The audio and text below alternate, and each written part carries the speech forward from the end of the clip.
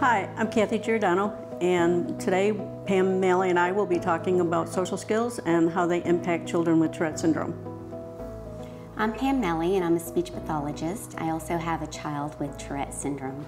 What are social skills and how do they relate to children with Tourette?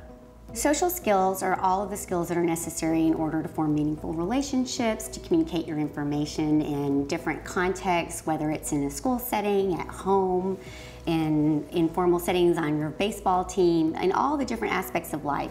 And we have rules of conversation about what's appropriate in different places. You know, you hear teachers say, use your inside voice.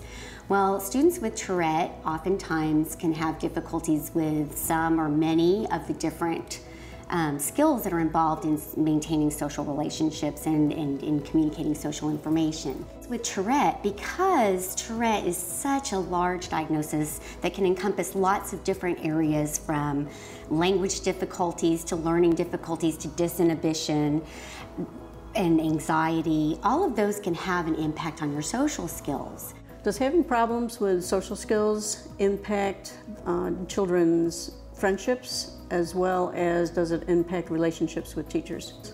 Yes, it definitely can. A lot of times, especially with children, they don't understand why a student might get too close or might not ever look at them when they speak with them, or why they don't follow their conversation as well, because maybe a student has an auditory processing problem with their Tourette syndrome, so they are not even following the conversation as well, and then they can't participate as well.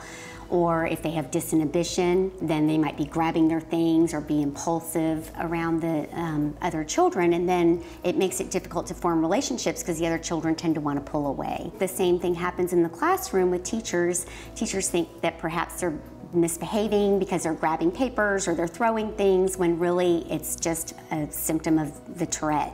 Oftentimes, if you have a lifelong friend, like maybe a child that you've been playing with for years and years and years, then you won't see as many of those difficulties, either because the other child is already aware of it and compensates, or it can be because the child with Tourette is so comfortable that their anxiety isn't acting up, or their disinhibition isn't, their symptoms are not escalated because they're in a very comfortable and supportive environment. And that's the key to learn, is when your child is in those environments and doing well, figure out why and how can we make that happen somewhere else.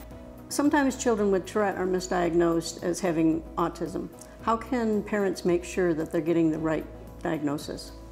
Children with autism typically develop language skills at a later point in time, so they'll have late language development.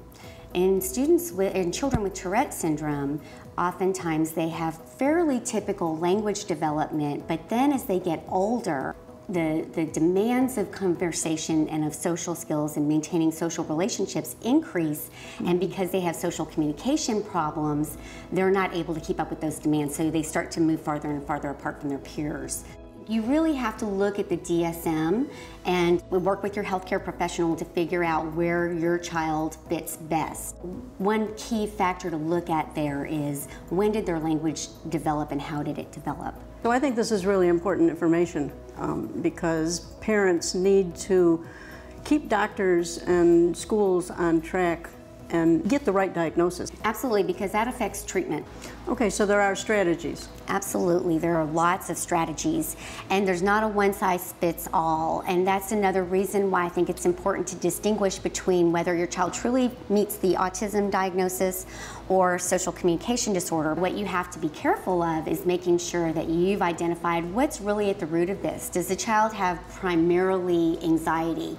If so, then you want to work with the counselor or a psychologist on learning strategies to reduce that, and then practicing those strategies not just in the session with the professional, but outside, and generalizing that to other environments, because that's where it gets difficult. A lot of times students with Tourette have a lot of insight to what's going on. They know, and that's another difference between them and students with autism. Students with autism learn about their differences, and they develop that understanding, but they don't have it from the get-go. And so these students struggle with that because they know I'm not supposed to be moving like that, or I'm not supposed to be saying that, but they don't know why they're doing it, and they don't know how to make it stop. And then that creates more anxiety and can actually make it escalate and make it worse. And so when we do social skills interventions, we need to find out what's the root of really what's going on with the student so we can address that and then teach them the skills paired with those strategies for the root diagnosis of anxiety or learning problems or whatever, so that you can address the problem more efficiently. Thank you for joining us, and if you would like more information on this important topic, please go to Tourette.org.